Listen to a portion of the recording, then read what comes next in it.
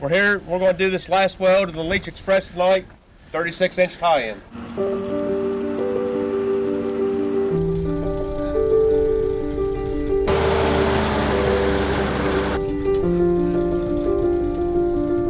Behind me, you'll see that we're getting ready to complete the final weld on Leach XPress. This will be the last weld before we're able to load the line with gas. To have this project come together, be able to move this gas, meet our contractual design, is quite an exciting time for us.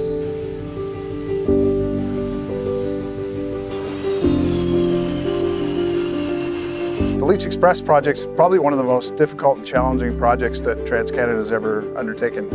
160 miles of 36-inch pipeline, 3 greenfield compressor stations, 1 brownfield compressor station, and numerous odorization and regulator stations, all completed in 1 year. We had to move over 300,000 cubic yards of earth to make a 7-acre footprint before we could even build a compressor station. This was the work of over 3,000 construction workers and project management and inspection teams.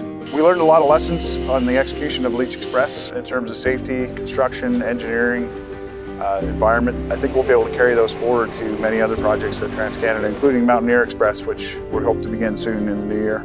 And it makes me very proud to now be a part of this major project and see it come to fruition and be able to move this gas for our customers. And I'm just really proud of what the team was able to accomplish.